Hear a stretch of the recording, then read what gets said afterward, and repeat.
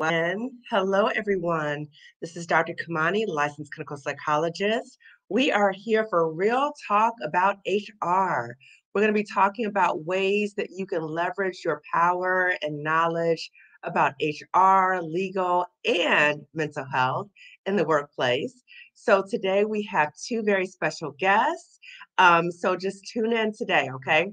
So I'm going to have my special guests introduce themselves and we're going to get right into the conversation. So, again, this conversation is really for those of you who are still at a toxic job, right? So, if you're still at a toxic job and or maybe you have left a toxic job and you're trying to figure out how do I get in a situation so that the same thing that happened to me in the other toxic job doesn't happen again, right?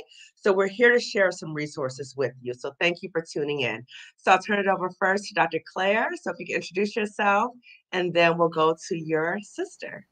Hey, thank you so much, Dr. Kamani. Really pleasure to be here and really excited because I'm joining with one of my favorite people in the entire planet. So I am Dr. Claire. I am an unapologetic racial and social justice warrior working at the intersection of mental health, racial and social justice, health equity, and DEI. I have a consultancy, Dr. Claire Speaks, which focuses on that, and also partner with my sister, Shar, on Chapter 2, which that means I'm passing it to you. Charmaine, if you can Hi. introduce yourself. Hi, everyone. Nice to meet you, and good afternoon, good evening, good night, good morning, because I know that I have some friends who told me they were going to log in from Asia. So hello to everyone. So I am Charmaine, founder and CEO of Chapter 2 LLC, which is a business and talent optimization consultancy. And really what we're focusing on is helping businesses, leaders, everyone, change agents, really think about how do you actually increase your engagement and how do you improve the results for business and the talent experience, leveraging cognitive, behavioral, and emotional intelligence and insights, because centering wellness is important to us. Absolutely. Centering wellness is everything. And, over the past year, I've been talking about Black women in toxic jobs because we know that being in a toxic job can really profoundly impact us spiritually, physically, psychologically, right? So we're here to talk about ways to support Black women who may be in a toxic work environment or who are leaving and want to be informed about some things, right? So, Shar, I'm going to start with you. So, what are the things that you have observed or experienced as an HR leader, as a business leader, in relation to toxic work environments and the impact it's had on people, particularly Black women? Yeah, absolutely. Great question. Look, I've been in HR for almost 2 decades now, and I can tell you that every organization is the same for me in many ways, right? We believe that we enter an organization and we're going to be protected and it's going to be safe. But the reality is, and the thing that I want people to really understand is that you're never going to be safe in an organization in the way that you may fully need to, because organizations are made up of people and people possess biases, prejudices, and all the other isms and, views that don't really support that, right? So Yeah. really, I've seen a lot. I've seen people be hurt. I've seen people, lose their sanity. Quite frankly, I've had employees die. I've had, so a lot happens, right? But the Yeah. thing I would say most, and this talk is so timely because I've had so many people message me lately about this, is what Black or other people of color may do to each other in these spaces that further add to that harm. And that's the Yes. thing that I think we need to also talk a lot about too. Absolutely, Shar. And I did two videos actually about Black women, Black people in the workplace, right? And how painful it is when the person who's contributing to toxicity is another Black person, particularly another Black woman. Actually, Dr. Claire was on one of those panels, right? I watched. So, so I'm going to include that information in the description section for anyone who's watching this right now, because I've had a lot of, just like you, I've had a lot of Black women reach out to me and say, what about when the other person is another Black person or a Black woman? It is so painful. It takes the pain to another level. Now, Dr. Claire, what about for you? So given what you heard Shar talk about, what about from your perspective in terms of as a business leader and a mental health clinician? What has been your experience in terms of those with toxic work experiences and the impact it's had on them? Absolutely. Even speaking for myself, the physical harm, the psychological disease, we often equate our work experiences with some kind of lack that we have. And that's because often in those workspaces, we're told, if you're not able to do this, it's a you problem, never considering the fact that it's a system problem. It's the culture of the organization. But, for myself and other people I know, even in terms of treating people, because you and I are both clinicians, the psychosomatic challenges that come up, right? With the stomach aches, the headaches, the nausea, the difficulty with sleeping, difficulty with concentration, the challenges in personal relationships because of agitation, depression, anxiety, physical ailments that can exacerbate to heart challenges and other issues, the activation of autoimmune disorders or the worsening of autoimmune disorders. And so when we think about the toxicity in our workplaces, and why I'm so grateful that Char's here, both as my, guru of all things HR. I know not all things HR, but she's my twin sister. She's the best person. She's the best HR person I know. But also from her lived experience and my lived experience and your lived experience of being a Black person navigating those systems. And so we see these psychological, physiological, emotional, spiritual, and relational damage. While we use the Diagnostic and Statistical Manual here for diagnosing mental illness and mental health needs, the international lens is the ICD-11, and the ICD-11 included burnout in their list of things to consider that can happen for people. So it's not a formal diagnosis, but we're recognizing it, right? And we're recognizing, I mean, we had the White House a few months ago come out and our leadership, our health leadership come up and talk about the implications for workplace stress on mental health. And so we're seeing this. And so when we think about why is it important to acknowledge the lens of HR? And I think this is a unique conversation because Char's an HR professional and Char's a Black woman. She has not escaped the harms of being a Black woman in the workspace while also trying to navigate the toxicity of these environments and work to advocate to protect the employees and balance that against the interests of the organization. And I think that that's a really unique lens. And I often think of what does that do, particularly around the allostatic load that we carry, which is the cumulative measure of stress in our bodies and how that can come out, particularly because of our experiences. So when we think about different intersectionalities and different identities, right, what it is to be Black, what it is to be woman, what it is to be an immigrant, all these different things, and navigating the workspace, we know that that level of toxicity is so damaging. And to point into your point, because it was raised in when we did the talk with you on the other thing about death, literally, right? And Char mentioned employees dying, right? And so that's a real thing, and that's how serious it is. And that's why, because for all of the stats, when we think of health, Black people in particular are by far doing the worst when it comes to health.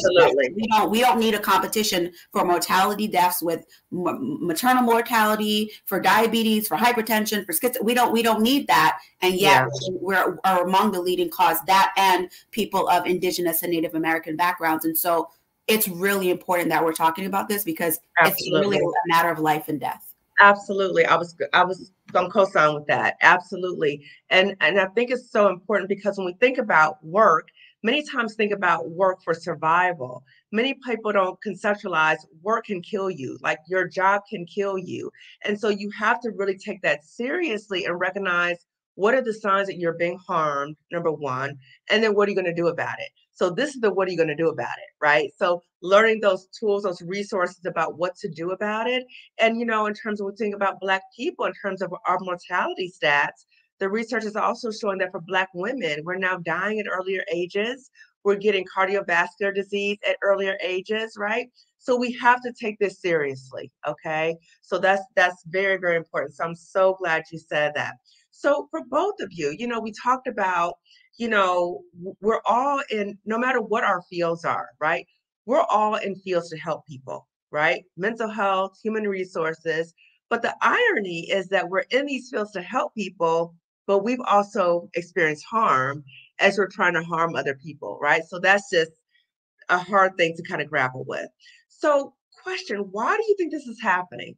Why do you think these toxic work environments are happening in general, and particularly for Black women? Either one of you. What about you, Star? What's up with you, Star? Thank you. Ooh, this is a heavy question. Look, it goes back to what I said. Organizations, every single company is made up of people, and our lived experiences and our intersectional identities and what we've been exposed to or not exposed to in life is going to shape the way we show up. It's going to shape the way that we view others. It's going to shape the way we view ourselves. So what I tell people, and I really want people to understand, is that if I am a member of any group and I experience harm in the workplace, it doesn't mean that I cannot perpetuate harm for somebody else. Right? Good and point. That's important to recognize, right? Yes. Because two things can be true at the same time. Yes. The sun can be up and it can be raining. Yes. I am from Barbados. I can tell you, I have seen this happen a million times, right? Yes. So we really need to acknowledge that two things can happen. So when you say, like, why is it happening? It's happening because people are in workplaces, right? And we are programmed based on our experiences, our cultural lens, or worldview, our geography, and all the experiences that we've had to filter, right? And you both would know more about this than I do because you're experts in the brain, but we're wired for survival. Yes. What feels safe, what doesn't, right? And that's driven by familiar, similar to me, and unfamiliar, not similar to me. So if we are biologically wired to put danger or unsafe against something that we do not know, how do we expect that I walk into an organization and a person of color or someone else with a who's represented in another type of community, or maybe several intersectional identities? If you think about any other BIPOC, let's cross that with LGBTQ plus community. Let's cross that with, national origin. Let's cross that with disability status. How do we expect that someone else who has not experienced that is not going to other them or put them in a not safe category, and therefore, whether consciously or subconsciously, now engage in things and behaviors that may be harmful? So in short, because organizations are made up of people, you're going to have this. So I really, really, really want to impress, and I know I've said it a couple times, no organization is going to be safe for you. I don't care what statements they put out. I don't care what values they espouse to have. Those are aspirational things. It's not really the reality. And Claire and I wrote about this on our website, chapter2.com, and I know you'll ping it out. We have an insights section that we call Gems and Gemisodes, where we're dropping knowledge, we're dropping gems, right? And we've written about this. There's one essay, and it's 2 parts, called Expecting the Ally That You Refuse to Be. And in that, we really go through what the impact is, not only in workplaces, but how BIPOC don't show up for each other, and how internalized oppression is actually behind that. And a lot of people don't recognize that. Ooh, that's deep. Okay. So I would definitely include that in the description section. What about for you, Dr. Claire, in terms of, building upon what Shara just said? Yeah, I mean, ditto everything she said to infinity and beyond. I think whenever, even myself, having these conversations or going through the harms I've experienced and listening to the harms other people have experienced, we tend to have this cognitive dissonance between the organization and the humans in the organization, right? We put it's this sentient being, right? Like we are humans. Yeah. A building is not an organization. An organization is made up of people. Yes. And sometimes people suck. Let's just say it. True. And that is the piece. Even when we see right now what's been happening in tech, like all these big layoffs, and they're like, this organization. No, there were people that made the decision to dehumanize, devalue, and not even acknowledge the contributions of individuals, and don't even care enough to let them know that they no longer had a job. We've seen the stories of people who were traveling for work and getting ready to do a presentation only to try to log in and could no longer log in. And that's how they found out while away on business for the company that the company let them go. But the company was the manager, the company was the CEO, the CFO, the HR team. And I know sometimes HR, gets a lot of blame. And I know I'm biased because there's definitely been many times, and Char's not the only HR professional in my life, she's just my favorite, but there's many times that I know people who are HR who the CEO didn't even tell about the layoffs. They found out when everybody else found out, and then they have the responsibility to scramble to figure out how to fix it because of the legal issues, or you know, the CEO decided to fire someone who was on maternity leave, and those types of things, right? And so I think that because we keep saying the organization and we personalize it, it allows us to be distant from it and not hold people accountable. These things continue because the lack of accountability in these systems. These things continue because they get a slap on the wrist. They do something, we'll pay the $1 million fine. There are companies or organizations who can habitually violate every EEOC category you could think about, but they have such strong lawyers and teams behind them that they're like, we'll pay the fine. We'll keep harming Black women. We'll keep being biased against LGBTQ plus individuals. We'll keep being exclusionary to people with disabilities because they're like, we have enough money. We could pay the fine. There's no real accountability. And what has our world taught us?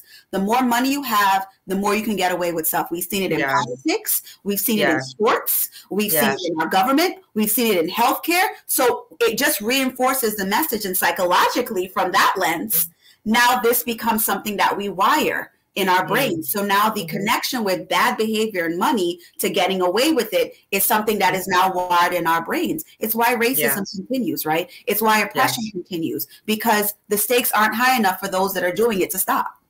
Yes. You know, and I appreciate what both of you said in terms of really humanizing what's happening in these systems, right? So the systems are made up of people who are making the decisions. It's not just devoid of the people, right? And so we have to recognize that part. But also, you raise a good point in terms of it's important for us not to vilify those in HR too, right? Because many times they don't have all information. And guess what? They may be harmed too in these toxic work environments. So we have to be mindful of that as well. And then something also that you said, Char, was in terms of just because you're a member of a certain group, that does not exclude you from any blame or any responsibility in terms of engaging in toxic behaviors, right? So I know for me, a lot of the toxicity that I experienced was not by a white person or white people. Yeah, they were involved, but it was mostly by people of color. Okay. So what does that mean, right? So you can't say, well, I'm also this, so I can't. No, you can do both, right? You can be oppressive as well. Okay. Absolutely. So curious, when we have these encounters, right? What can we do to protect ourselves in these situations? Because you talked about, you know, it's so important for us to come into jobs with being realistic, right? Not idealistic. Oh, this organization has this wonderful DEI statement or whatever, right? What do you recommend in terms of as we come into jobs, the perspective to have, and what are the ways we can protect ourselves in these jobs as well? Yeah. Great question. So many thoughts. But one thing I want to go back to, because Claire mentioned, and I want to give some context for anyone who's listening that may not know, Claire referenced the EEOC, and specifically within the US, you know, and that is the Equal Employment Opportunity Commission, and they are responsible for enforcing federal laws that make it illegal to discriminate against job applicants and employees on the basis of like race, religion, color, you know, sex, including pregnancy, and some other areas too. So I just wanted to give context on what that, you know, what that meant. So, you know, going back to your question in terms of what people can do, look, I've been Black my whole life, right? And I've been taught, and many of us have been, you know, to keep receipts. I'm telling you as an HR professional, keep receipts. We need to be better. And this, I don't care if you're purple, Black, or blue, like keep receipts.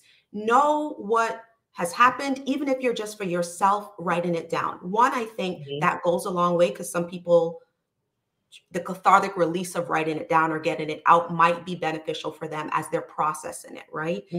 Understanding that. When did this happen? Is this a pattern, right? Because going back to the same EEOC, you know, a lot of times I will hear people say things, and I want to just disclaimer, I am not an attorney. I wanted to be an attorney. I may still become an attorney, but I am not an attorney. But, you know, being in this field for almost 2 decades, you learn a thing or two about the law, right? Yes. So I want to just say to people, know what's happening, right? So think of it in the same way. If you go to a doctor and you say, I have not been feeling well for X amount of time, they're going to start asking you for a history. They're going to want to understand how long has this been happening? You know, if you're saying you're in pain, are there particular times where this pain is increased or decreased? Because they're going to try to pinpoint it, right?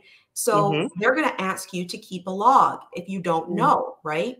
You know, I've gone through this in terms of trying to figure out, well, what am I allergic to, right? And I remember the doctor saying to me, okay, keep a log of what you're eating. And when something goes wrong, write it down, because then we can narrow it down or pinpoint what it was that caused that reaction.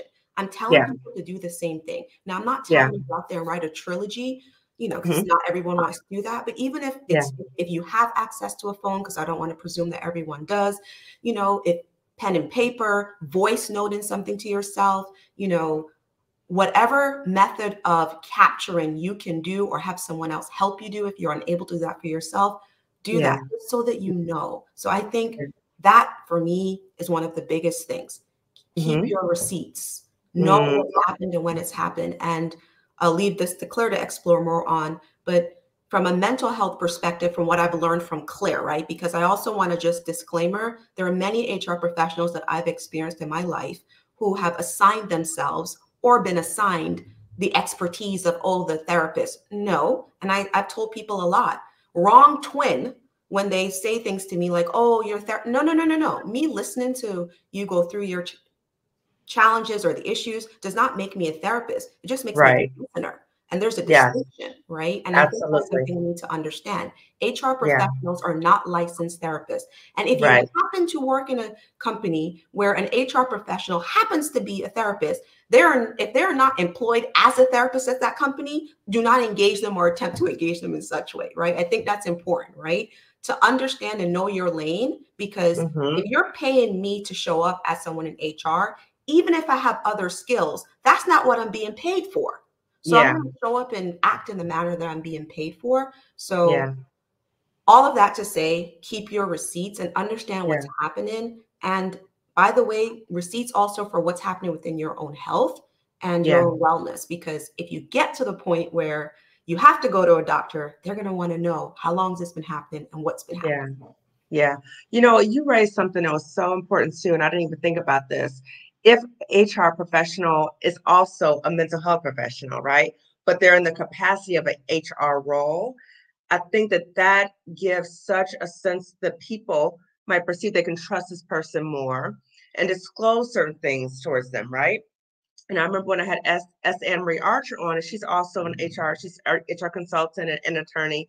And she talked about be very mindful what you tell people in HR, because they can use that information against you.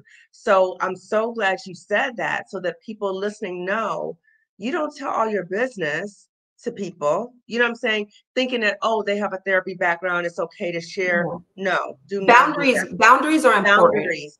But I just want to clarify something.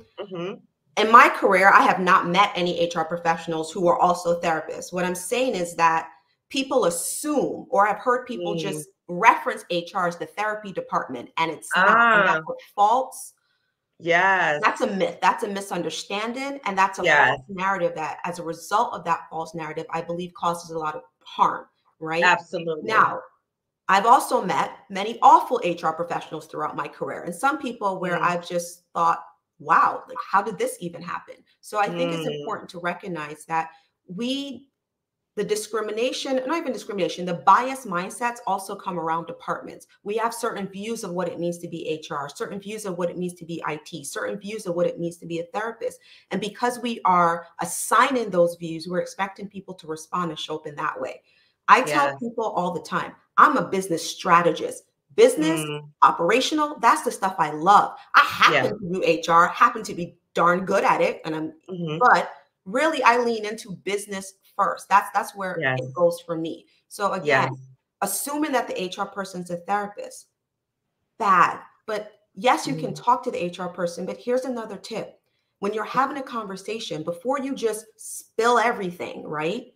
understand what they're going to do with it. One of the things I always told people was this: I will protect your confidentiality to the best extent possible, because I never made assurances that I couldn't keep. Now, I know I'm a great HR professional. It doesn't mean that I'm running to say, oh, X, Y, and Z happened. But if I have to investigate something or something's going on, certain things may be disclosed. For example, if you and I had an issue, right, and it was ongoing, and I then reported it, and someone came to talk to you, if you know that I'm the only person that you've had this issue with, you are naturally going to assume it was me who reported it. That doesn't mean that the HR person told you that. You're a human fully capable of reason and logic for yourself. So that's the other thing to understand. Sometimes, depending on what's going on, if there's not many parties or witnesses to whatever's happened, then people are just going to make assumptions, and I can't change someone's assumptions. Just like I can't change someone's racism, their prejudice, their misogyny. I can't change that. I can't change the assumptions or what they deduce based on what they believe, right? So HR, everyone call not therapist. Yes. Not. Even for the people who watched Billions and saw Wendy Rhodes, acting in that capacity, not therapists. And even if you have an HR person who also has a background in mental health, that is not the capacity they're showing up in.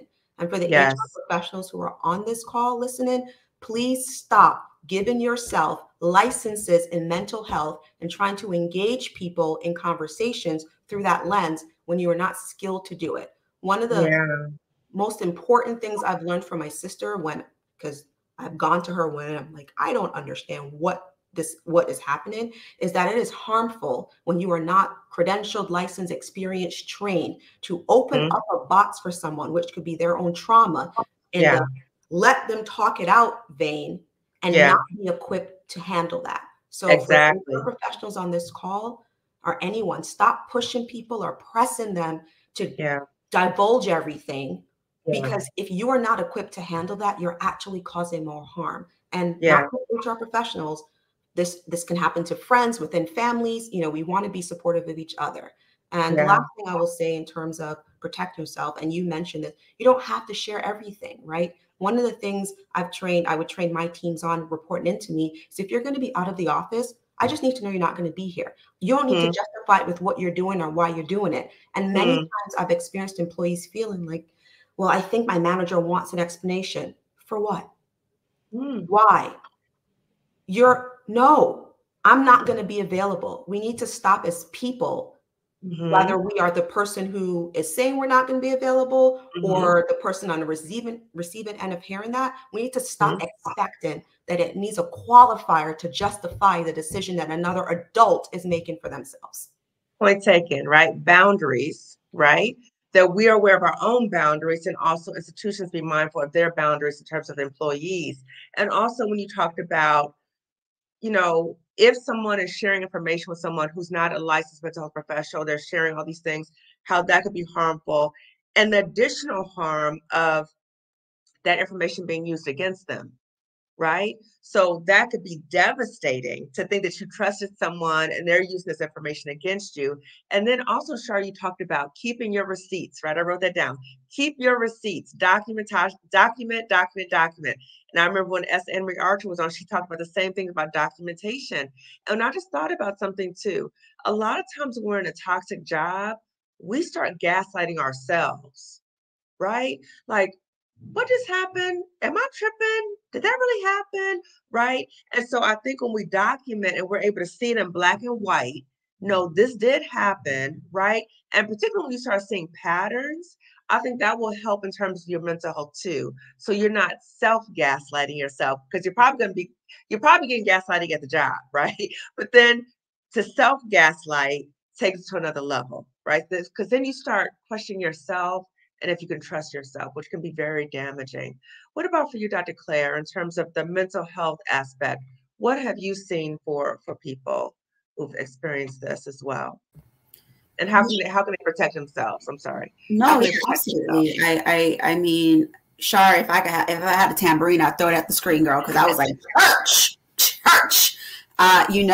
She's gonna shake her head and tell me I'm always a mess, but but I think so much of what you said is part of the connection with our own wellness too, right? Receipts. But I also want to be clear that the burden of keeping receipts can also be something that is harmful. Because the fact that you know that you have to expend this much energy to now prove your experience. And then, yes, it can be cathartic for some people to just get it out, but it can also be harmful for some people to constantly be reminded of the harms they're navigating. And so you have to find a way that balances it, because I will say one of the things I did learn from my sister was receipts. You know, as a clinician, we're trained to document, but that's in terms of the clinical space. No one was like, you're going to have to document your experience in this job. And I know that it can definitely be used against you. One of the things I've also learned is document outside of your company's server. Yes. Because that doesn't belong to you. No, you can use that. Yes, against you to say that you were sending emails to yourself from their stuff. Copy and paste, like whatever like whatever it is. Like, you need to be able to document outside of your company server. Please do not have a folder of receipts on your company's laptop, computer, server, because guess what's going to happen? IT is going to accidentally be told to erase it, or you will no longer have access to, because you do not want to put yourself in a position where all of that energy now is for naught, because now you're going to feel worse, and you may or may never use it. But to the point, and I know we talked about this before, Dr. Kamani, about gaslighting yourself, because even on chapter 2, one of the blogs too, is talking about the psychological safety and the fact that the psychological safety is a myth. There's no such thing as psychological safety in a job. No, it will never be, unless you are working for yourself, by yourself, and we can be harmful to our own selves because of the negative self-talk.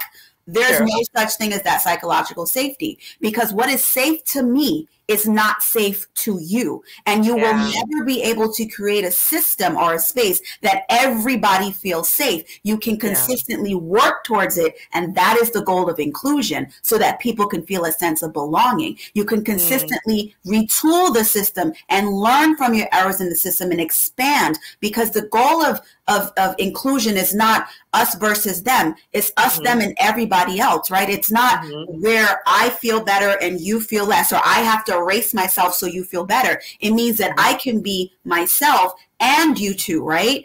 But it is important that you recognize that when we are in these systems that are created by the human beings that may have a vested career, personal, whatever interest in protecting their own families and their own housing, protecting their own livelihoods, their own families, their own children if they have children, whatever their interests are, they're going to be looking out for self. And you have to be in a space where you're looking out for self as well. I would also say it is important to the point raised, and I want to definitely go back to the HR conversation around HR being presented as mental health practitioners, because I have seen that. And it has been very frustrating to me. And I think this also creates a distrust around HR, as well as even the fact that DEI is often housed in HR when people don't trust HR. So why would people trust DEI, right? Right. Those things we need to understand. I have seen HR professionals, because the reality is they are human. So let me take out HR. I have seen human beings who also happen to work in the HR space because of their own voyeurism and their own voyeuristic needs, desire to get information from the employees that they don't need, and then also use that against the employee to oust that employee. I have seen people be aware, for example, this employee is a single mother and, lives an hour and a half away from the work site. And now we have an audit coming up, and you are aware of that because this employee shared with you the fact that they got a divorce and now they're living with their family, and their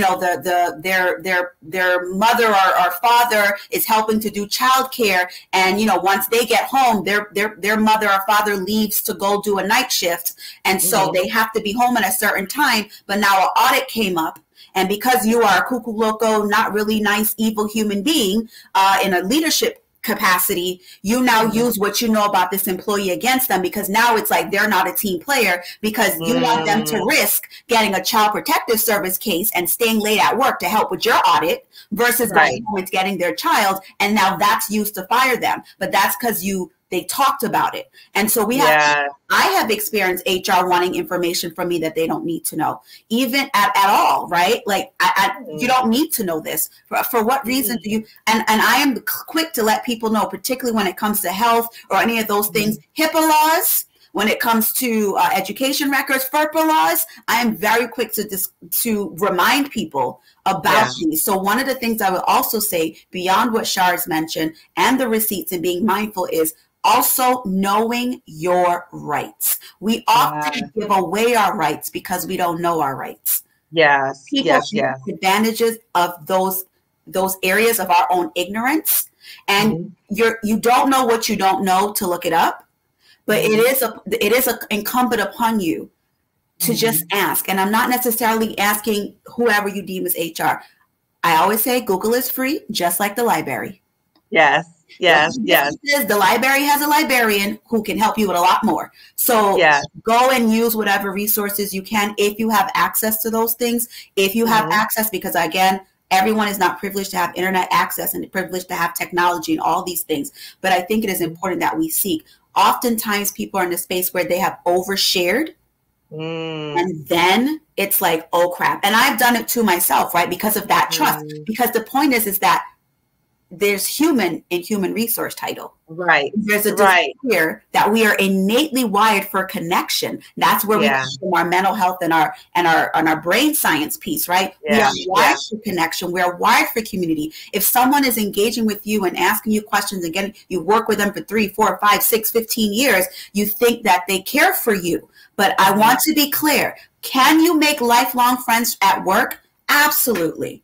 But they're not your friends and family. Please stop treating your job and your colleagues like your friends and family. They don't. If you so choose, and if it does, genuine friendships can be developed. But people, because of their desire for closeness, often mistake collegial relationships with intimate relationships, and then therefore give colleagues access to a level of intimacy that should only be reserved for those people in your life who have shown themselves worthy of that access to you. And then when that damage comes, when that betrayal comes, it's now worse because it's connected to your livelihood. It's connected to being able to feed your family. It's connected to housing, right? Those are the things. And I caution people. And again, I've had to learn the hard way. Char and I have talked so much about these things over the years. It's why Chapter 2 even came up, or why it was created, because I, from government and nonprofit sector, was going to her like, can you believe this and this happened? I cannot believe this. And she, from her corporate lens, was like, and this happened. And we were just like, wait a minute. So it doesn't matter if you're a nonprofit or for profit, it's still a hot mess. And people don't understand the importance of the talent experience. And by talent experience, the human experience. We are who we are, and how we show up in the workplace is because of who we are outside of the workplace.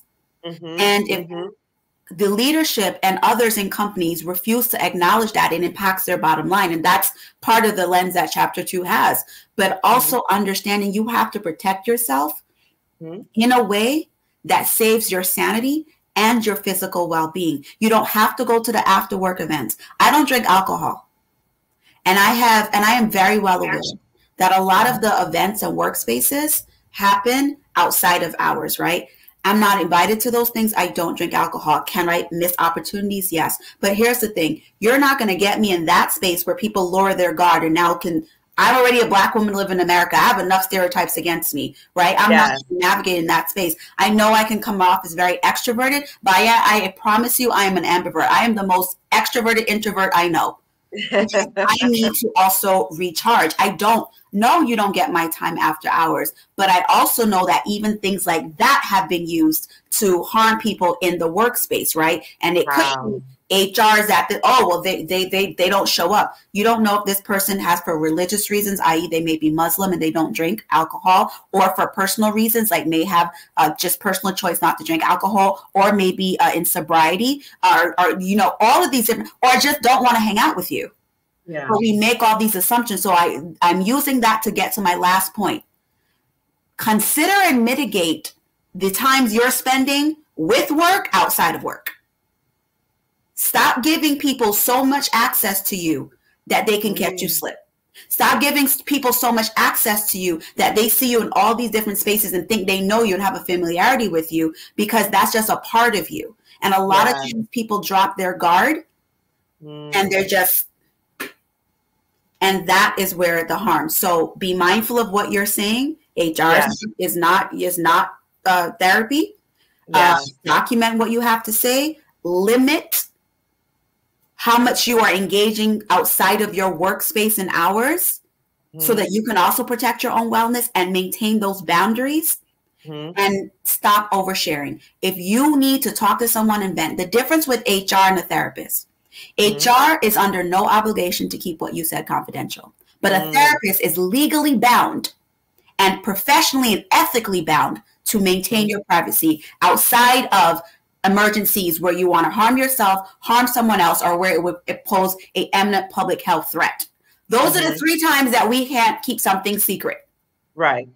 And a therapist is there for your best interests, right? A therapist is relatively objective and really trying to help you, right? You have that investment, you have that established relationship in terms of boundaries. HR, that's not the same thing. So we have to be clear about the role of HR. I think we get it mixed up because many times we've been brought up to say, oh, you having a problem, go to HR, right? But I think we are demystifying really what HR really is. And I think that's really important. And I don't want, just to add, Dr. K, if I may. I don't want people to think that they can't go to HR, that HR is this big bad, wolf. It's, I'm not saying that at all. In every single organization, in every single department, you're going to find good people, mad people, and bad people. That's just life. It doesn't matter what discipline or department or what you do. That's just how the cookie crumbles in life. Specifically speaking, though, about HR, because again, don't want to give it a bad rep. To your point, they are looking out for different interests. Employees in HR, I stated employees because I want to highlight that first, are employees of the company. Just like you. So if you come to me to complain about the benefits plans, and by the way, I think about a lot of the issues that people just don't understand HR. We could probably do a whole different talk on that in terms of what is HR actually, what is this function responsible for doing? Because as a discipline, HR has over 20, 30 different specialty areas. No one's going to be an expert in all of that. But because a lot of things fall under the HR umbrella, which is a very vast umbrella, there's a lot of mismanaged expectations and hurt because there wasn't clarity around what should I be getting, what should I expect, right? So specific to HR is really there to help guide and usher the employee experience, the full life cycle. When I say full life cycle, I mean from the recruitment process to when the person ends, and what are the systems, tools, policies, processes, et cetera, in place to help support that. But it also is aligning back to organizational goals, or a good HR department understands how to link the people strategy with the organizational strategy, right? So how do we activate and motivate based relative to the development of our people and the experience of our people in alignment to what the organization is saying that its goals are, right? Claire mentioned, and I wanted to just highlight this too, that, we talked about the receipts, we talked about different things, but the other thing too to be mindful of is there are laws in the same way that you are licensed professionals and licensed mental health practitioners and you are governed by laws. There are laws that are governing workplace experiences or what can or cannot happen, right? Specific to the US, we mentioned the EEOC. There's a whole bunch of others, but in other countries. So when you talk about what are things people can do, educating yourself is beyond taking receipts. Are you aware of what if you're in the US, federal, state, and local, so it might be city, rights are relative to being an employee? Claire mentioned Google is free, right? Now, I understand a lot of information can be confusing, but for those on the call or just anyone in other countries, or if you decide I want to be an expat, I want to going abroad, make sure you are clear on what the laws are relative to employment in those countries. For example, in Germany, you can take three years, your job is going to be protected, right? Like once you have it, Wow. right? And there's other countries have different laws, right? And so do you know what your rights are? Extends beyond let me keep a receipt.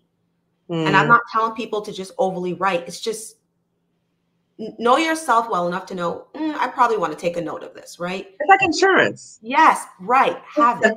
But Yeah. when you're talking specifically about, the experience and how to change some of those things, the biggest issue that I've personally seen is that people don't understand, one, what HR is supposed to do when we're talking about the company, and two, they do not understand what their rights are. Going back, focusing on the US for a second. People talk about at-will employment, which means that for any reason, as long as it's not discriminatory, a company can terminate your employment with or without cause, right? The only state that is not at will in this country, well, fully at will, is Montana. So over 70% of people within the US are at-will employees, whether or not they know it. If you're a union, no, likely not because of collective bargaining agreements or some other areas like some federal jobs, but you are an at-will employee more likely than not. So what does that mean? Do you understand that? So when people are like, I can't believe I had an employment contract. No.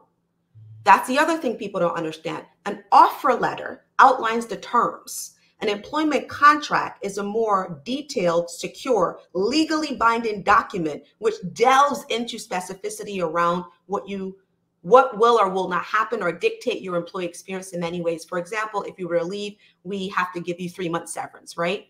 That's a contract. If you're signed, again, it's more legally binding document.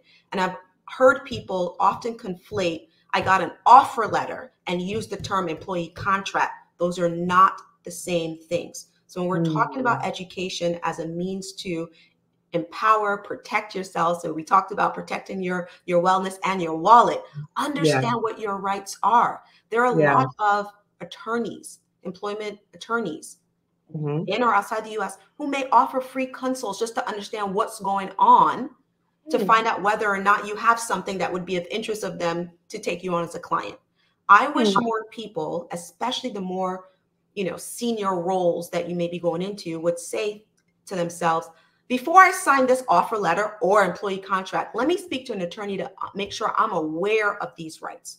Do you know whether or not when you sign an offer letter from a company that if an issue arises, whether you have the right to sue them through open court or whether or not you're forced into a binding arbitration, right? Which is completely different. A lot of times people don't know this. When these things are being found out, we are at high stress, high tense moments, and all the chaos is ensuing. So why I'm saying document is because if you're documenting things when it's like little annoying gnat flying around, when something bigger happens, if it happens, you have something to go back to instead of trying to get your brain in a stress response to now go through this stuff. So again, know your rights, speak to employment lawyers, understand, especially for city or state, right? So federally, minimum wage in the US is one thing, but New York City, where I live, is $15 an hour, right? Or a little bit more. I can't remember exactly right now, but whatever the law is that applies to where you are, that's the one that takes precedence. So sometimes a city law or local law is more favorable to you than the federal law. So make sure you are aware of these things, because when you are not, that's how people are, for lack of better terms, running game on you because you don't know. So be informed, right? Get the resources, consult, be informed. Okay. Get clarity. Because just because you saw it on Google doesn't mean it's right. Just because you did a web search, right? So I'm speaking from a recovering WebMD-aholic, I have diagnosed myself with many things because I have just said, oh, well, this and this is that. No, this is why you can go and do some research, maybe get some insight of potential, but then you get with an expert to confirm that for you. Yes. And being okay with doing that, right? Because sometimes we do need to consult with an expert. Now, but do it when it's easy. Yes. When I'm the easiest time to establish a relationship or start doing things is when we're in the honeymoon phase. That's the easiest time. When you wait, when you're in a stress situation, you're not really showing up as your best. So upfront, talk to people, whether it's your colleagues, HR manager, leader. Hey, how do I share observations with you? How do you like to receive?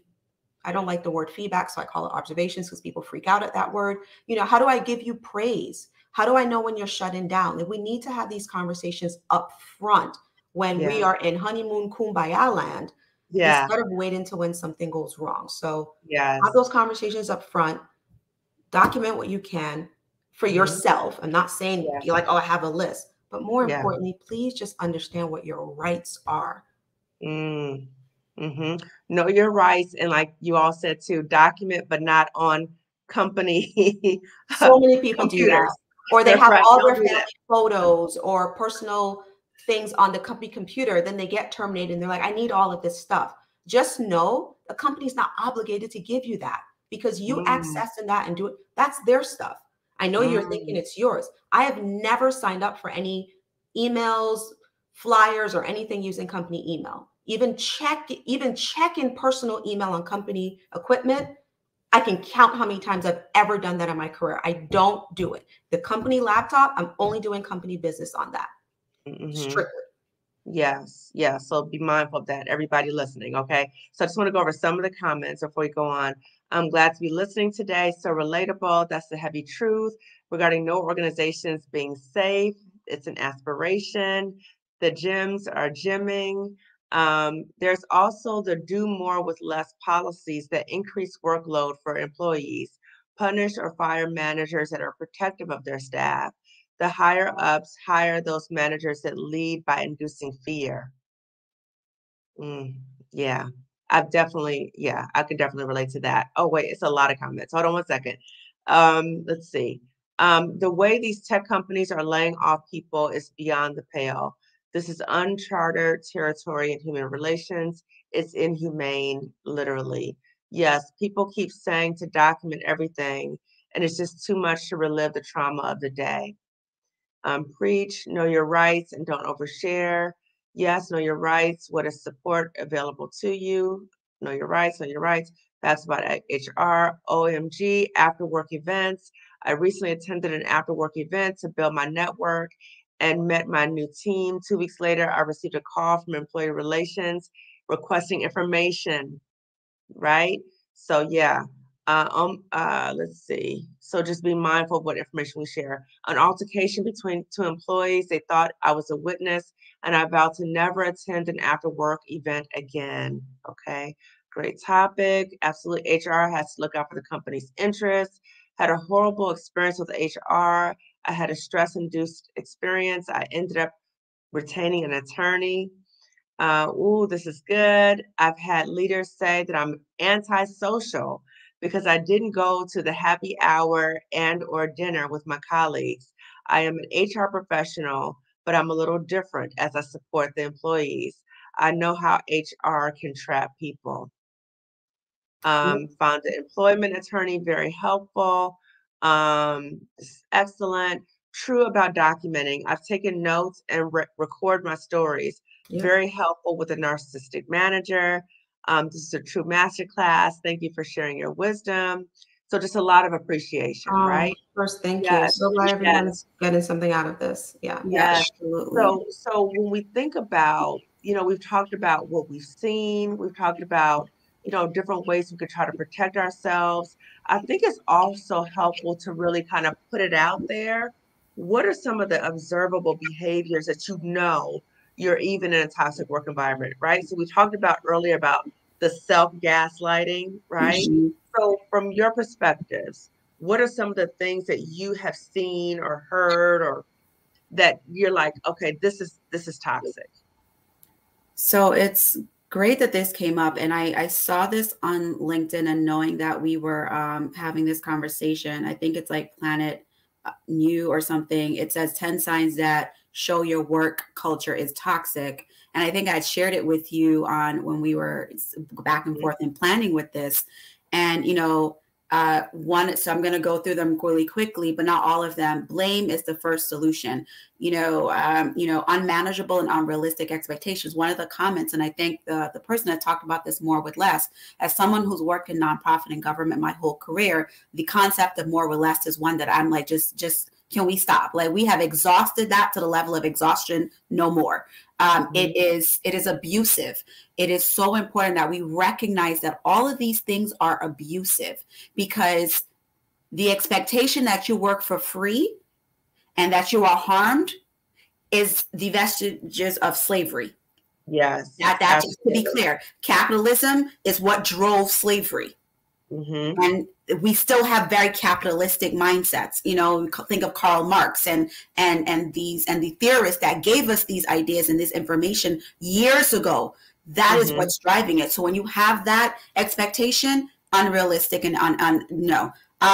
You need to check your emails and be available 24/7. I always say Fortune 100 companies, Fortune 500 companies, or Fortune 100 and Fortune 500 companies before Facebook, Instagram, TikTok, Twitter, and email was created. And somehow, without 24-hour access, without you having a cell phone, somehow continue to thrive, because many of these companies were thriving in the 40s, 50s, and 60s that are still doing well today. Some of them are no longer in existence, but if they were able to survive and figure out how to become global influences without being able to call you while you are at dinner with your family, why do you feel you're that important? You're not. People will do what you allow. Another sign of toxic workspace, when you're afraid of your boss, afraid to speak to your boss. I want to caution, though, that sometimes this is not necessarily always because of the way the boss is, but because of the perception. Are you assuming because your boss is a Black woman that she's angry and aggressive? Are you assuming because your boss is part of the LGBT community that they only care about those issues? Are you assuming that because your boss has a child with that's classified as neurodivergent, that they can't understand who you are because that's all their lens? Like, we have a lot of assumptions, and those also based on our culture, the way we were raised, our gender identity, expression, religious identity, all of those different things that shape who we are. So I think it is important, but also don't gaslight yourself too, right? So balance, right? You have a lot of anxiety. I've talked to people, and even myself, no motivation to get up and go to work. You're dreading Sunday night. I mean, if you work in a U.S. a traditional Monday to Friday schedule, right? Recognizing everybody doesn't do that. If you have anxiety when you have to go into meetings, if you are having physical reactions like your stomach is hurting, your head is hurting, you're nauseous, your palms are sweaty, all of these types of things. If you're not sleeping, sometimes we have other physical manifestations of dis-ease in the body as a result, right? If yelling and screaming is the default, like I tell my team, the only time we're yelling and screaming is if something positive happened. Like, oh my gosh, you got a bomb dress, let's yell and scream. Oh my gosh, you want tickets to the basketball game you want to go to? We are jumping up and down. But my approach is never going to be yelling and screaming at anyone. For what? What is the purpose? But those are some of the signs. But one of the things also is, and I say this as a lead, as when I got into leadership, one of the things I did was be what I didn't have. And so I apologize to my staff. I own, you know what? I'm sorry. I dropped the ball on this. I completely forgot. I give credit when people tell me, oh, this is such a great idea. I'm like, you know what? Such and such had this idea. I will let this. That's right. Like, oh my gosh, you know what? They are so bomb. They are dope. Because you don't need that, because I was told, this person's going to take credit. You have to accept this. So when you have a work environment where people take credit for your work, where they don't acknowledge you, where you're left out of the conversations, where you're dreading, where you have anxiety, where your family members are like, can you please quit that job? Where your doctor's like, can you please quit that job? My doctor included, like all of those things, that's a toxic workspace. Absolutely. Absolutely. And one of you guys talked about this too, Charlotte, in 1 minute. One of you guys talked about this in terms of relational issue, right? So in terms of how these toxic jobs impact us, not only ourselves, right, physically, spiritually, psychologically, but relational. It impacts those who are in relation with us. because they see us being harmed and it harms them as well, right? So Dr. Mhm. Nadia Lopez talks about that, right? In terms of Mhm. her daughter, her mother. So for us to keep in mind also, that's how you could tell the job is toxic also, is that other people close to you, they're being impacted as well. So Shar, I'm sorry, I just No, wanted to no, say no. That's good, and it's interesting. That's one of the points I had written down because how do you know? yeah. People who actually know you, value, and love you will tell you. I cannot tell you how many times I've had conversations with managers or leaders like, oh, this person is a problem. And what people don't understand is that if they're coming to me as HR, I have their perspective, lens, and view, and they've already built this thing about you in their mind already, right? Mm, I will say 80% of the time, if the HR professional is good enough and just is doing what they should be doing to get mm, information to understand the other side, I have usually found that it wasn't just the thing the manager was saying was going on, was going on, right? Maybe uh, the employee didn't feel that they were getting the tools or the resources that they needed to be successful. They were being left out of things. They weren't yeah. invited to the after hour events because maybe they, people just assume, I had a friend who was Jewish, and the stories that I've heard about the exclusion experience because of shutting down, to observe the religious observations that needed to happen, that's really damaging to people too. And we need to acknowledge that, you know, Yeah.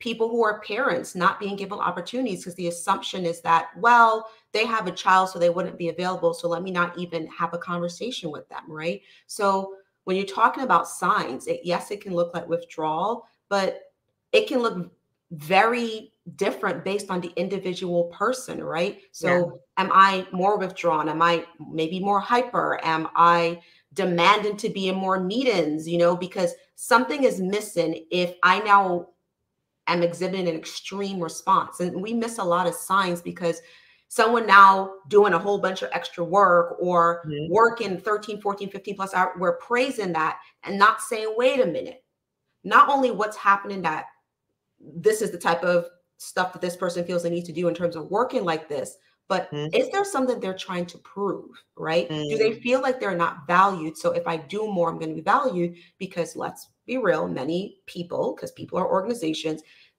value the activity over the achievement versus the achievement yes. over the activity, right? Yeah. So Mhm. if it took me 2 hours to do something and then that's not as good or potentially perceived as good as someone who may have spent 13, 14, 15 hours because they worked harder.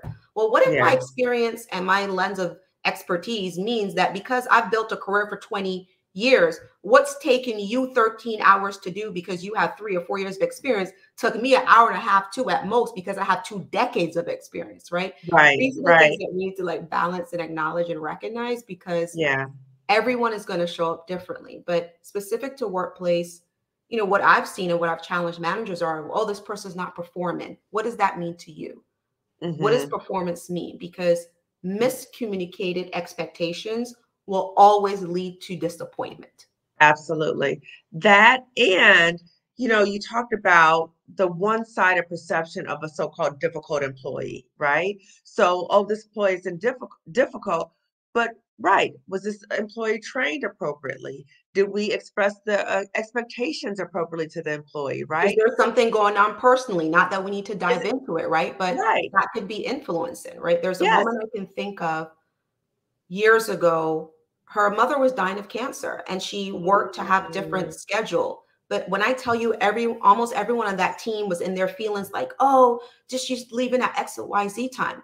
Well, yeah, she's leaving at 3, but she's here at 7 and you don't roll in until 9:30 or 10. So she's right. gotten 3 hours ahead of you before you even get here, right? And she doesn't have Right. to get close to what she's going through. So I also think leaning in with a lot more grace, stopping the assumptions, asking Yes. clarifying questions, but Yes. also being okay if someone's not giving you the detail that you want. I do not owe you a deep explanation about what's going on in my life. So, you Exactly. know, again, I don't want HR to get a bad rep. What I really want people to understand is that HR is made up of human beings who themselves Yes. possess different intersectional identities, who Yes. themselves are employees at the company are having to balance that.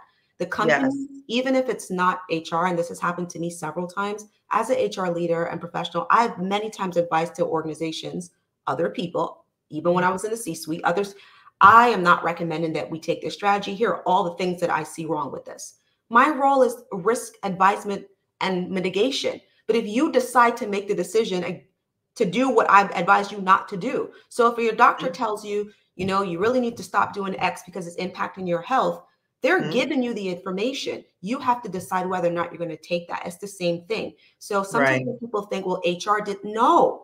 HR is not making these decisions. I don't make decisions to fire people. Someone else has made that decision, and I'm in the room for legal reasons to make sure that things go the way it's supposed to. I've never hired anyone unless they work for me. Unless someone is on my team, I've never made a compensation decision for someone else. Now, my role, if I'm invited to those conversations about compensation for the organization, I want to do a deep dive and assessment to say, where are these dollars going? And me personally, I'm going to look at how that's impacting people from marginalized communities, whether or not they're receiving less of a percentage increase, right? But even if I point that out, ultimately, someone else may say, well, I want to leave it alone. I've done my part. I've advised you, but I can't force you, leader, whether it's CEO or CFO or whatever, I can't force you to make that change. So I want people to understand HR is not making the decisions. Their role is to support decisions that are made and to advise where they see challenges or potential risks, but they are not ultimately responsible for the decision. So a lot of times HR is being blamed for things that they're not involved in and don't have the responsibility to are held accountable for. Yeah. So in the sense that, HR is part of a system, right? So yes, one or two people, whatever, with HR are not making the final decision. And as you all have emphasized, human resources is made up of people, right? So people, some are good, some are not so good, right? So they may be coming in with their own flavor of it, right? But that doesn't necessarily mean that all of HR is bad, right? So we just have to keep that in mind. So wondering, and I'm keeping track of these comments. They are just wow. Wait, let me read you guys the comments. These some new comments that came in, right? Because I think that, what's interesting is that, and this is actually leads to my next question. A lot of people have experienced harm by HR, right? And so there's this image or this very painful, experience, right? So let me see. Let me go up a little bit. So there was one comment in terms of let me see. Okay. In my experience, it's nepotism. I work for an organization that was or is still festered in nepotism. I witnessed qualified Black people getting rejected from referrals, but I think it was like nepotism, like school friends, helping each other out. Absolutely impacts the entire family. Thanks for acknowledging that. My job's HR is doing the devil's work. That was profound, right? I can see it. But even to that comment, and I want to acknowledge what that person is going through, right? They are employees too. So if I am having to think about how am I going to take care of my family, am I going to have health insurance, especially in the US, a job, a paycheck. Even if they may, I have, the more senior I got, I'm not going to say the less I cared, but the more bold I was with, this doesn't make any sense to me. I do not support it, but if you want to execute on this, I am going to respect your decision, right? But that just came with just time, wisdom, experience, right? But they're being told to execute against certain things, right? And someone also made a comment about tech. It's not just tech. What's in the news is tech, right? These types of layoffs and things happen all the time, and they've been going on. What's happened in the last few years, just as we see with many other things that come to the forefront, is that the technology that we have now, access to our phones, access to post something on Twitter or Instagram really quickly, TikTok, it's putting it in your face more frequently. But these things have always been happening. The only thing that has changed is that we now have new vehicles which are faster to do this. If a friend of mine has a baby, I might send my mom a picture with friend's permission, of course. and she will say, oh my goodness, I don't understand. In my day when we had kids, we wrote a letter and it arrived 3 weeks later. Now these kids are coming just fresh in the world, and there's a camera in their face. In less than 5 minutes of being born, people know what they look like. So the speed of which we're able to do things. So the vehicles have changed, but these things have been happening forever. Tech has been an attention, but I can tell you the reason why we're in this right now is capitalism, and that's not just tech, drove greed to a level that is bananas, right? And people are making decisions based on, ooh, what if my stock value, my shareholders, whatever that's going to be, if I drive this things. I spoke to a really good friend over the weekend, and I said this to him, if I think about phones, and I'm not going to name any models, but where we were from the first or second iteration of something versus now, those are huge technological, changes. Innovation versus iteration are different. So if I'm iterating on something, my horizon or my margin for expansive dollars may not be great because I'm just making better, right? My phone can do everything right now. So other than my phone now being able to become the Jetsons and Rosie showing up and making breakfast for me, what is it that it can't do? Right. That's the thing that we need to be mindful of. There's not much room for significant advancement in some areas. So same thing with HR. We're working within the systems that exist. So for you as an individual, what are the systems that exist within you, and what are the tools that you have access to be able to engage in a way that best supports your needs? I will tell you, I've never heard anyone, self-included, and by the way, the most harm I've experienced in workplaces has been by HR, and more often than not, Black HR, right? Ooh. So I think that's something that we need to acknowledge too. It doesn't, I'm not excluded from that. And the weight of it, when someone sees someone get to a senior level, I remember as I was rising up the ranks, I would have employees of color. It didn't matter if they were Black. Any employee of color just saying, okay, I see you here. And they assumed that meant things were gravy, and they weren't, because I'm working to protect you and buffer you while I am being harmed, because I'm sitting in these rooms as the only person of color, often the youngest person in the room too, because I was at those levels, based on working and listening to people make decisions about people that I know are based in bias. And I'm the only one calling it out. I mean, and people just being so comfortable, maybe sometimes forgetting I'm in the room, where they're just letting everything hang out and fly, right? So being in HR hasn't saved me from harm. Yes. Because the world experiences and sees me first and foremost as a Black woman. Yes. And that it doesn't matter what the title is. It doesn't matter the title. And you will get humbled really quickly when you think that your title carries any weight, because you will be reminded of that. There are many famous people of color who've talked about what their experiences with the police officers have been, and I'm not bashing police officers, or what their experiences in workplace has been, or what their experiences in terms of discrimination has been. I think Viola Davis recently wrote about or spoke about why her own production company, right? I wasn't getting what I needed to get done going through the other lens. So if the method you are trying in the workplace is not working for you, try something else. We all know what the definition of insanity is. Try something else. Yes. And just to be clear again, that everyone in HR are not bad, right?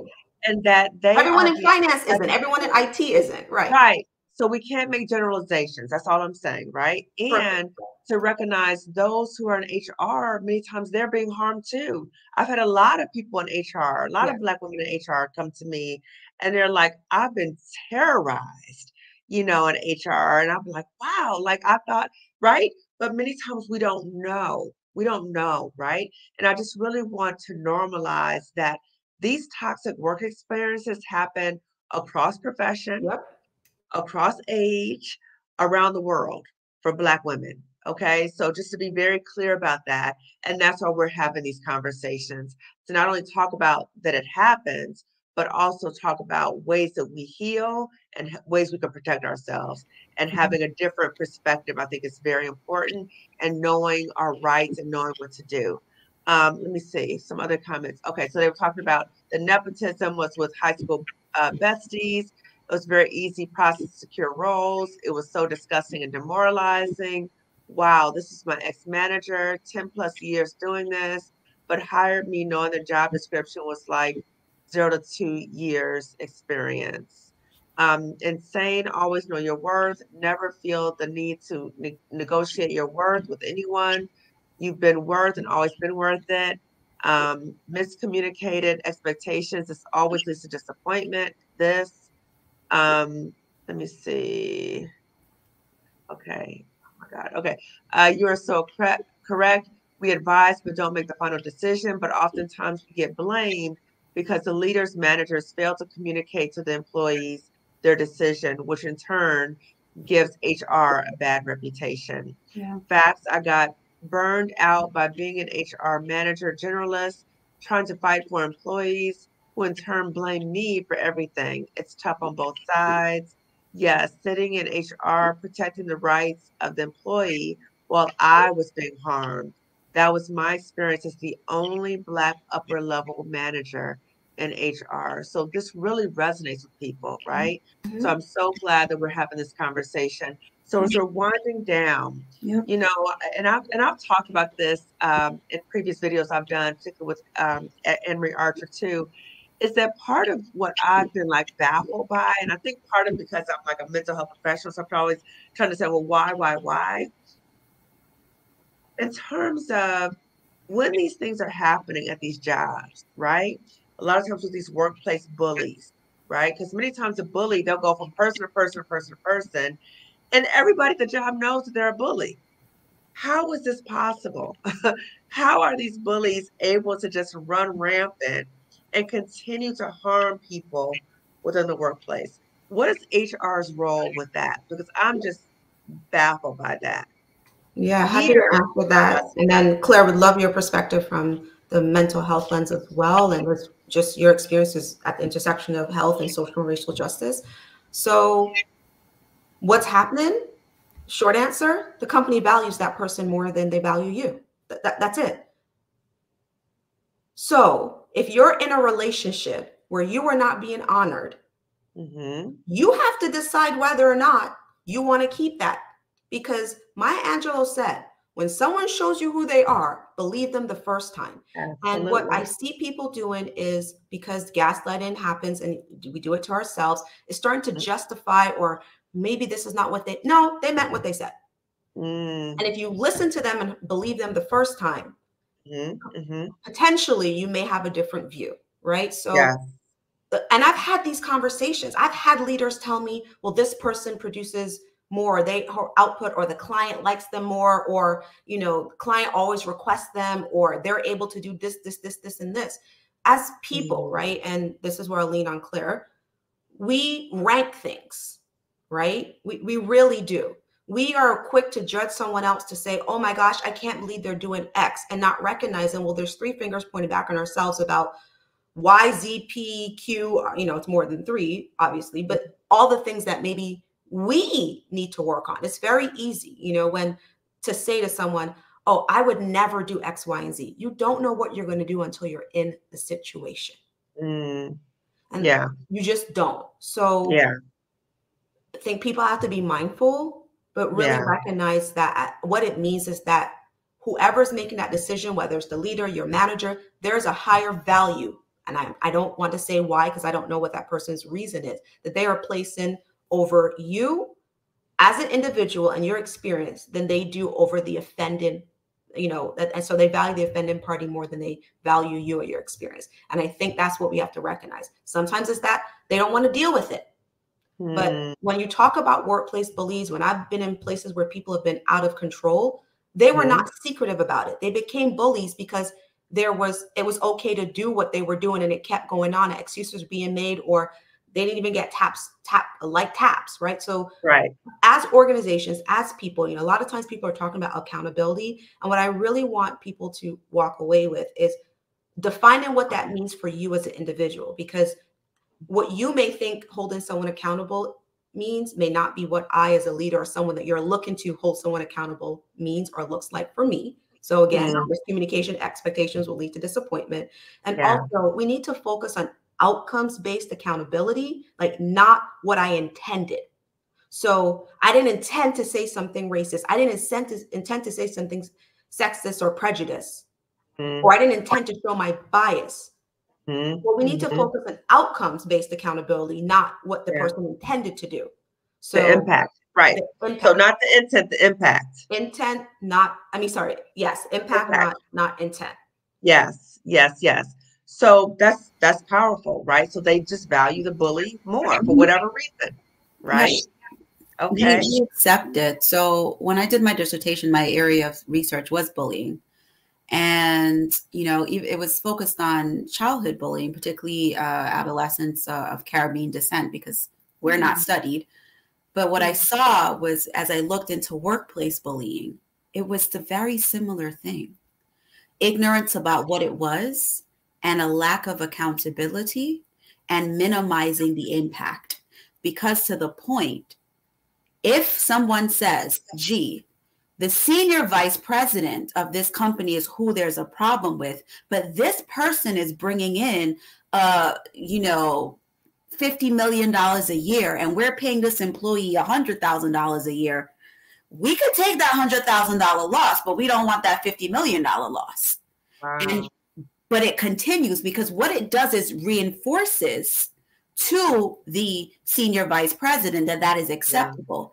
And what you do then is get the drain of the other colleagues who start leaving. And now they take that knowledge. Rather dealing with that $50 million issue, because the team that you have can bring you in $200 million, right? It's like, it's the trade-offs. It's the trade-offs. It's also human nature to like the same stuff, right? We are creatures of habit no matter what. We want to be comfortable. Many of us don't like conflict. We don't want to upset people. Cultural values, gender, all these different things. And so that shapes it. And the other piece is, a lot of times we as individuals and employees are disempowered.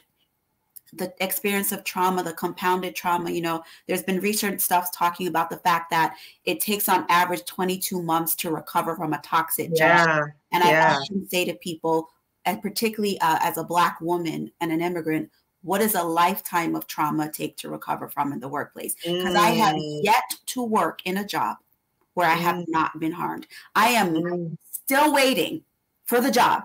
And I identify as Christian. So I have now gotten to the space of, when I meet Jesus, that's when I will not be harmed. That's the only level now at this point for me, because I've been in nonprofit that's supposed to be helpful. I've been in healthcare that's supposed to be helpful. And I have been incredibly harmed to the point of impacting my life. And so we have to understand, to Shar's point, where the value judgments are made. But also the fact that fear and control, and many people who may have ill intent are aware of that, because you are worried about your job. And so now you believe, I can't get another job. Oh, it's going to be difficult. I'm going to be blackballed. It's going to be really hard. And sometimes you're broken in many ways. You're broken. The market is challenging. Maybe you've been applying for a job for a year and you're not hearing anything back. And so it's reinforcing to you that you're not good enough, and all of these things. And they are able to prey upon that and use that to their advantage if they are nefarious people. So I think it's important to understand that piece and where people get stuck. And this is why, the psychology of work spaces and work cultures is so important to understand in context in relation to the talent experience, because people can either use what they know about you to help, or they can use what they know to harm. And so we continue to say, and again, not just in work, in all society, bad behavior is rewarded if we deem the output of that bad behavior to be something more beneficial than the work of addressing that bad behavior. And all it does, it's like Pavlov's dog and conditioning. You're conditioning those bad actors to continue to do the bad acting because you're letting them know you can continue. We often, and the last piece for me is, we don't come together. I have this problem. You have this problem. You have this problem. They can ignore one or two people. Yes. We can't Yes. ignore 25, but we have this Yes. thing like, oh, one person goes forth and does it. We don't. And it's human nature. It's in all societies, right? But that's part of the problem. They cannot ignore 25 people saying that they have an issue with this. 25 people that documented similar issues. 25 people that have receipts. They can dismiss. It's a lot easier to lay off. There's a difference with a reduction in force where you got 25 people being laid off versus you're singling out this one person. Yeah. And I think the challenge, I'm sorry. No, I'm sorry. Go and we give up and we trade our power as a result of that. So I know we have to wind down because we're definitely way over time. No. Make sure No. We flowing, right? So, something that when you were talking, it reminded me of something too, in terms of my own experience and something I've heard from so many Black women too, right? And I recently was interviewed by Stephanie Perry about Black women leaving toxic jobs, and just astounded by the number of Black women who have commented, over like 600 comments about them having toxic jobs, right? Having and multiple, so not just one, multiple toxic job work experiences. And you're right, in terms of many times we go through these, we don't talk about it, right? We keep it to ourselves, right? So many people don't know we're going through it. But what I have found and what I've experienced, which is so harmful and very destructive, is many times these toxic jobs, the bully is very vindictive, right? So when people see that one person saying something against that person, they see what happens to that person. They're like, oh, not me, right? Like, I don't want that happening to me. And in fact, I had people at my job saying that to me. Like they said, Kamani, we saw what happened to you. Not gonna do it, right? So it's a way to oppress and to keep people controlled by fear, right? So as we're winding down, what I'm just fascinated by and so curious by, if someone is experiencing a toxic work environment and they go to HR, what can they realistically expect? Yeah, that's a really good question. And thank you for that. Look, I'm speaking from my lens of HR, my experience, who knows I'm a good professional. Yes. So there is no blanket for all of that in terms of what you can expect, because every person, HR person, is going to show up differently.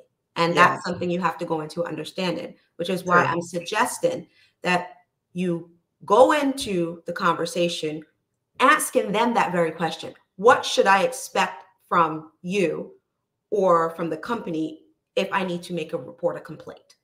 And if they start telling me, well, tell me what's going on. No. Right? Even like when I have recruiters reaching out to me. Oh, send me your resume. Nope. We haven't even been on a date yet to have a conversation. Why am I just giving you over my resume? No. What if what you have to offer I'm not interested in? So absolutely not. I'm not doing it. And if there are any recruiters on the call, please stop asking people to send you their resume. If you are sourcing them to look for roles, if you haven't even told them what it is that they should be talking to you about, right? Why would I walk into this without having any information? So the same thing, have a conversation to find out what should I expect from you? Is there, what level of confidentiality, if any, can you confirm for me? What assurances can you provide for me? Like, that's the thing that you want to do, because there are no guarantees. There have been people who have come to me and told me things, you're mandated reporters. There's certain things by law I'm mandated to report too. If someone tells me they were sexually assaulted or harassed at work, I can't just sit there and be like, you know what? Thanks so much for telling me. I'm glad you got it off your chest. No, I have a duty to act. I'm legally obligated to act. So find out what it is that they are going to do or what steps they're going to take. How long should you expect wait for a follow-up from them? Who all might need to be involved? Are there other people that you may need to talk to? Again, it goes back to educating yourself, and education isn't just, things we talked about, the employment lawyers and knowing what your rights are, even, by the way, understanding. And again, this is not just for the US, anywhere. What are the laws specific to your employee records? Because I will tell you, in these United States of America, there is no federal law that says you can have access to your records. That is governed by state law. So if your state does not have something on file for that, guess what? They don't have to give you that. So again, educate yourself, understanding, but more importantly, just honor you. What do you Mhm. need? We have Yeah. as individuals to make a decision to say, am I going to continue in this relationship that is not honoring me, my Mhm. needs, and is no longer serving what I need at this moment? That is Mhm. detrimental to my health, detrimental to my wellness. Because what I will Yeah. tell you is that when you are really stressed out, when you're not showing up as your best self, even if you're applying for other jobs, even if you're interviewing, you're not showing up in your best light in those situations either because of what you are experiencing. So, True. True. That's what I always talk about, right? So when we leave a toxic job, dealing with that, the drama and trauma, I call it, right? So dealing with all that stuff, because it's like this this that you're in, right? And so when you have that you can't see clearly about what you're trying to go to, right? You can't see clearly in terms of what are the questions to be asking. So I go into another environment. So it's not a repeat or worse than what I just came from, right? So the healing part, yeah, right? yeah, So yeah, yeah, I talked about this yeah. coaching program I have about Black women healing from toxic jobs. How do we deal with, how do we heal so Hmm. we are in a better position to get to things that we Hmm. really want, right? Yeah, But yeah. we have to not fast forward the healing part. And I think Right. that's what a lot of Because it people are hurts, missing. right? It's painful and it hurts, especially It when you've been hurts. disappointed by other Yeah. people who look like you and you thought, Oh, well, this person I was really cool with at the job. Now something went down and now a relationship I thought I was going to have for a life, you've also cut me off, right? And you're a right. person of color. So Yes. again, we all have to figure out what that means for us and Yeah. engage in those healing processes, right? Yes. You need, I'm a big water person. So I have literally recorded oceans, waves from places I've been. And when I'm stressed, that might be something I go to. Now there's a whole bunch of other things that I may do, but knowing what you need to do for yourself is going to be Yeah. important. But please, Yeah. please, please, please, please, people, stop sacrificing, giving over your power and negotiating your value so willingly by just accepting the way that you're being treated. Now, you may Yeah. not be able to do anything about it in the organization, but you can certainly exit the organization. And please take off the rose-colored glasses or the Yeah. lens or the perspective that leaving them and going to another environment, I don't care how friendly everyone seems, means that it's going to be an amazing experience and that nothing's ever going to happen. Again, organizations are made up of people who have biases and prejudice and different intersectional identities. So no organization telling you they have a zero tolerance or that they're a discrimination free zone, they are lying to you. Do not Yeah. accept that. So Yeah. yes, it's exciting in the beginning, like any new thing that we experience. Oh, this Yeah. is great. But please stop walking into these environments thinking everything is going to be rosy and amazing now, because Yeah. that will impact your ability to accept Yes. if something happens to you. Yes. So going in as a realist, right? Not like Always, super, but not be a idealist, realist. realist. Yes.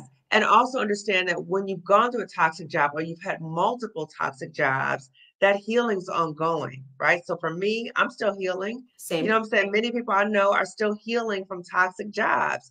So understand that the healing is possible, but you need to take time to recognize you've been harmed and get that support. So that kind of ties into how we're winding down. So Dr. Claire, what would you share with the audience about when you've been in a toxic job? How do you heal? How do you heal? Yeah, I mean, I love this conversation and I'm really so happy that we were able to do it. I'm really blessed to be able to partner with my twin sister to do this. I've learned so much from her. I think she is one of the smartest people I actually know on the planet. Even though I'm darker than her right now because my tan is still tanning, I am so grateful. But I think that we have touched on some of this a bit, and I want to say to the audience and those, I'm really grateful that you've continued to be with us on this journey, for the questions, the comments. I see you, I feel you. We know.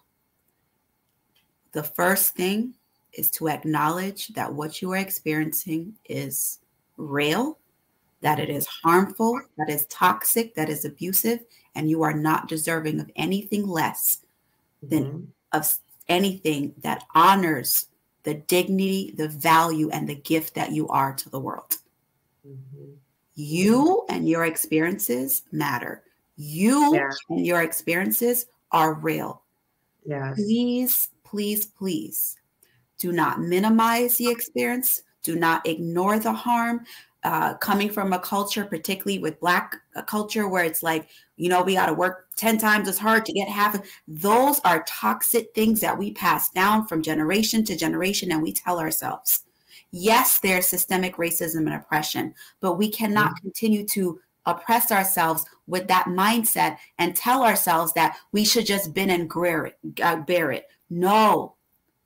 No, and particularly when you talk about culture, I'm from the West Indies. Like, we have a whole other layer of this toxic culture with a suit. Like, you just deal with it. No, dealing with it means that we have 3 times the maternal mortality rate in America. Means that Black children are dying. It means that Black children are being diagnosed younger and younger with severe mental health needs.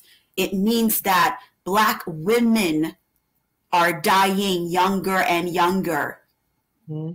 That's what it means. So please, the first step is acknowledging.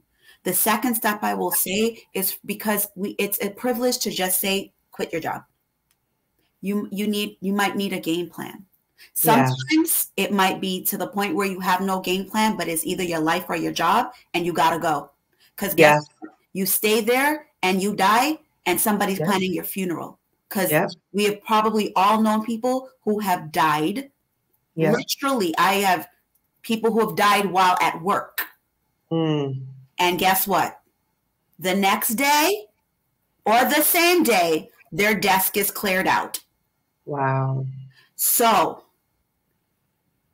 acknowledge and don't gaslight yourself. You need to put boundaries in place for yourself and make a plan of if you stay and when you go, and whatever that means for you. You engage your resources if you can, but you also need to take time to heal. One of the things I see a lot, and again, I recognize the privilege piece, is people leave a job on Friday and start a new job on Monday. I know that sometimes financial pieces and all that stuff, right? If you have the privilege of earning vacation time, maybe you can plan it so maybe you'll get paid out the extra 2 weeks. You have to take time to recoup. And that's not because you are less than. It's because that's literally the way our bodies and our minds are wired. We need a break. And getting community, whatever that means for you. If it's a spiritual group, if you have a spiritual identification, if it's a friend group, if you have it, it's family. But you need to process this stuff. And processing stuff is not with your family and friends. You're right. You need to go to therapy. You need to find a therapist that's going to honor you, because not every therapist is about this racial and social justice, anti-oppressive life either, right? Not every therapist is going to connect with you. Just like everybody's not your cup of tea. Every therapist is not either. Get into therapy, not only because you need to process the trauma, but there may be some other things going on in your life that you need to process. Get into therapy. Address your physical health. I cannot tell you how many people I know, and even myself included, have been guilty of not making the doctor's appointments, not taking the time off, all this stuff because of stress of work. And guess what? You go to the doctor finally, and it's like, oh, gee, this is really bad. So I want you to acknowledge what you're going through. I want you to put boundaries in place and start your game plan for exiting a toxic space, because you deserve better. I want you to engage your community and your family and your friend circles. Do the things. Go to the walk. Exercise. Drink water. Exercise is great. But also I need you to get into therapy. Please, please, please. Because it is toxic, and you need to be able to heal. And you cannot heal. And something you say a lot, Dr. K, you can't heal where you've been harmed. You're not going to heal the environment that's hurting you. I've gone through it. And it's not because that means everybody, but there's too many stories. You deserve better than what you're getting. You deserve to be loved and whole, valued, honored, and respected, not for any other reason other than you're human. You're a person. Your personhood should say that.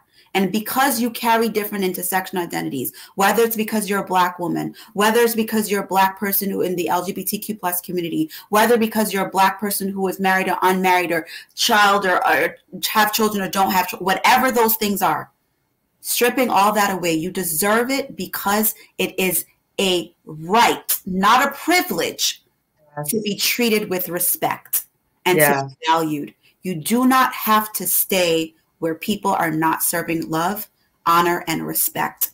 Love yourself enough to know you are worth it. May it take a little bit more stress? Absolutely. May be a little bit more struggle in trying to figure out how do I pivot? Yes. If that means you might need to get into coaching, Charmaine is a certified coach as well, by the way. IPEC certified coach. If you need a coach, there you go. Whatever those things are to help you navigate through those things, do it. But stop making excuses and taking the time. You mentioned Dr. Nadia Lopez. I had the privilege to meet with her in December. Oh my God, beautiful human being, beautiful woman inside and out, and so gracious and so real, and her passion for people so real. I am so grateful for that connection. So I'm using that to say it's the last thing. Get in connection with other people who will value and validate you. Yes, beautifully stated, beautifully stated. And, just for us to remember to, healing is an ongoing process, and be mindful when you're at a job and you're not being respected, you're not being affirmed, you're trying to prove your worth, all these different things. But most importantly, when you're being harmed, you need to pause and pay attention to that, okay? I know as Black people, we've been taught you keep fighting, nobody gets you out of there. No. It's not worth your life. It's not worth it, okay? The other thing is that I'll put in the description section about therapy and how to find a Black therapist, okay? So there's resources available for you to find a Black therapist. And just like when you are in a relationship, you need to interview that therapist to make sure it's a good fit, okay? Because sometimes you just don't click with certain people, and that's fine. Don't give up on therapy. Just keep looking for the right therapist, okay? So just be mindful of that, okay? So as we're winding down, ladies, I want to read the last comments. I want you to share with the audience about how they can contact you guys and the services that you have available. And then I'll share also about my coaching program, and we'll wind down, okay? So in terms of, people just saying thank you. Also talking about, their experience with HR just in general. I worked in a place where the biggest bully was the head of HR. Hello, I just found your channel. I've been enjoying your perspective. She's a social worker, and she understands a lot what we're talking about. Bullying happens way too often, and individuals who are inflicting the behavior are aware that they can get away with it, either directly or indirectly. Also, the culture of workplace bullying tends to start from the top. I've been harmed by HR as a Black woman. Um, who should you go to if you report to HR, Black female, new, and you are already experiencing poor, unprofessional work exchanges and distrusting behavior?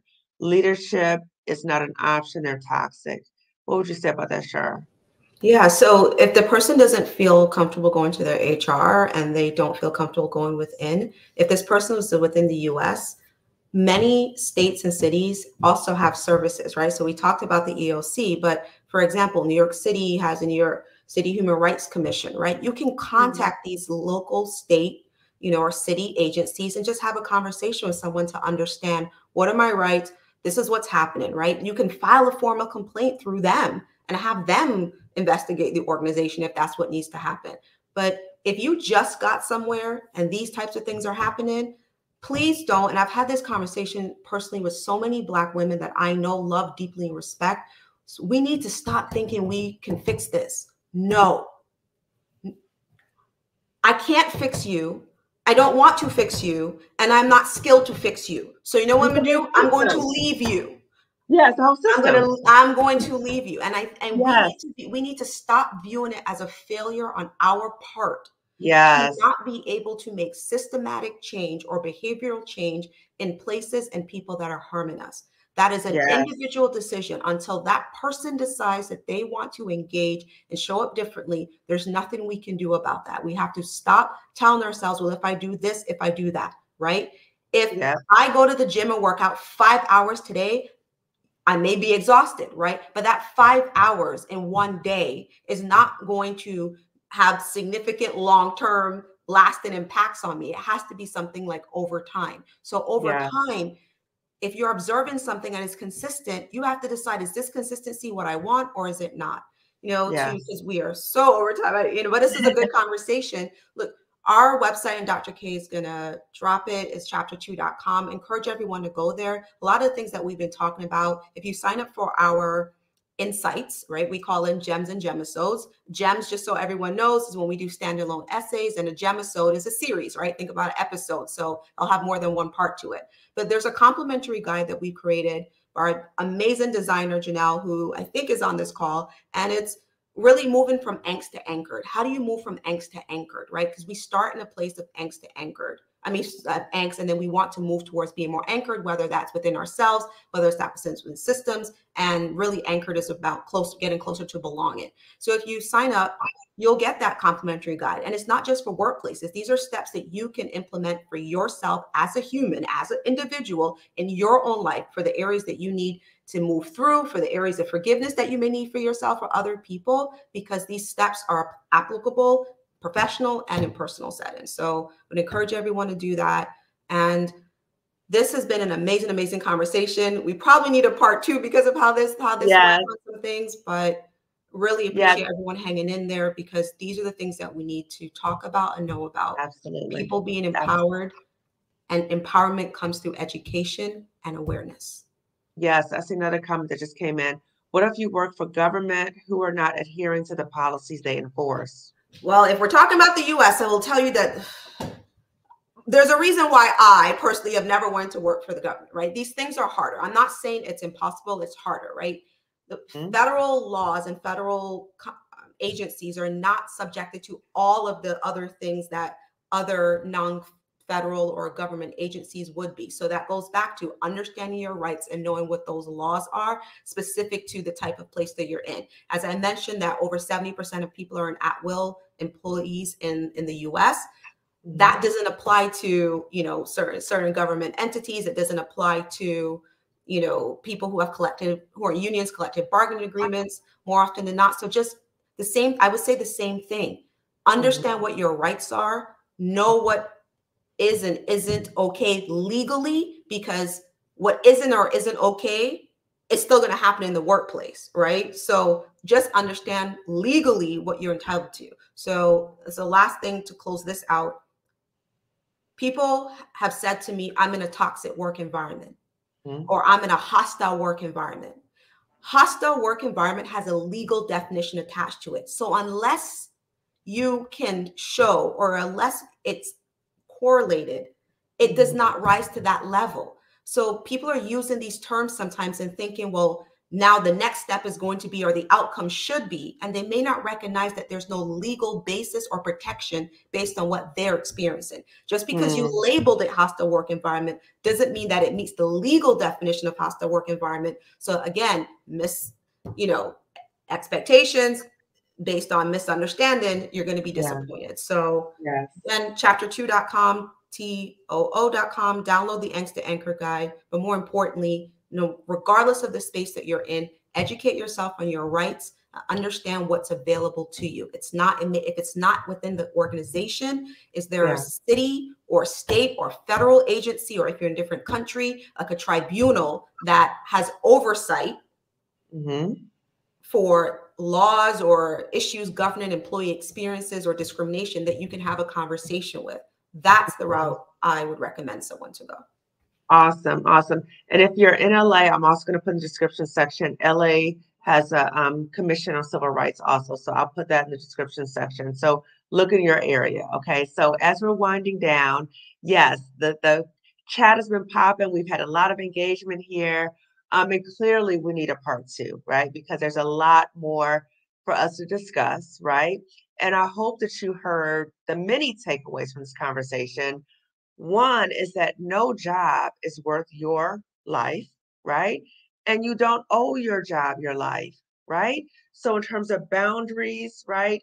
You have a life outside of your job. Your job does not define who you are, okay? So recognize that.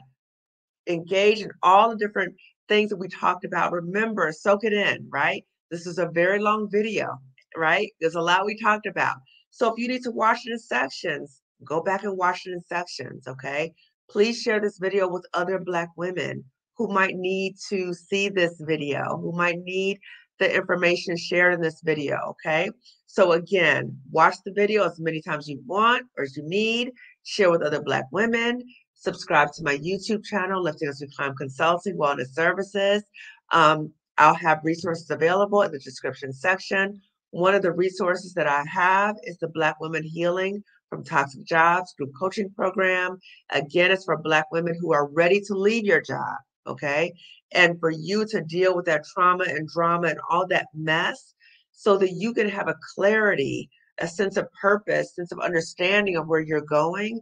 But a lot of times we're so wrapped up in so much trauma that we don't have that clarity, right? It's hard for us to exit plan. It's hard for us to do all these other things because we're dealing with all that mess, okay? So if you want information about that, then I have that in the description section. If you want a roadmap to help you because you're like so disconnected, you're in a toxic job, you're so disconnected from yourself, I have the Welcome to Your Queendom digital fillable workbook, which also helps you, which has helped me. That's how I developed it when I was in a toxic job, okay? So please tune in as we have follow-up discussions. I want to thank you all for tuning in and all of the lively conversation and the comments. I want to say a special thank you to my guests for being here today and sharing your wisdom, your brilliance. And we will sign off for now and we will see you soon. Okay. Thanks, everyone. Everyone. Thanks to stay on for me. Okay. Yes. Okay. Okay. Bye-bye, everyone. Have a good evening.